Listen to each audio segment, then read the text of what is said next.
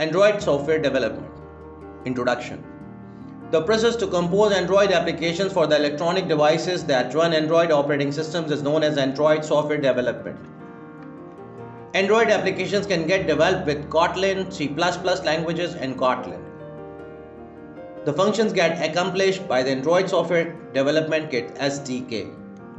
Distinct types of programming language and tools enables cross-platforms app support.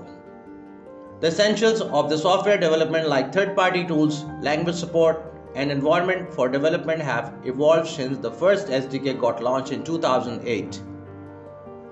The distribution mechanism of Android application developers and end users is Google Play.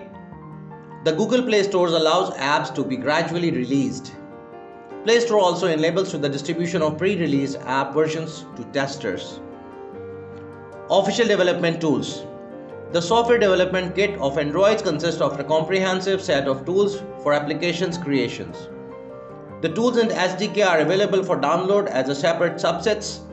The SDK subsets consist of command lines tools, for example ADB and Fast Boot.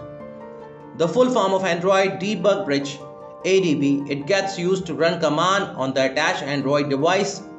On the other hand, Fast Boot is the protocol that gets used for flashing file systems. Android Open Accessory Development Kit. The 3.1 platform of Android brought Android Open Accessory support. This enables external USB hardware, Android Accessory to interconnect with the Android device in an accessory mode. When the Android powered device gets in accessory mode, the specific device connected to it acts as a USB host. On the other hand, Android powered device functions as a USB device.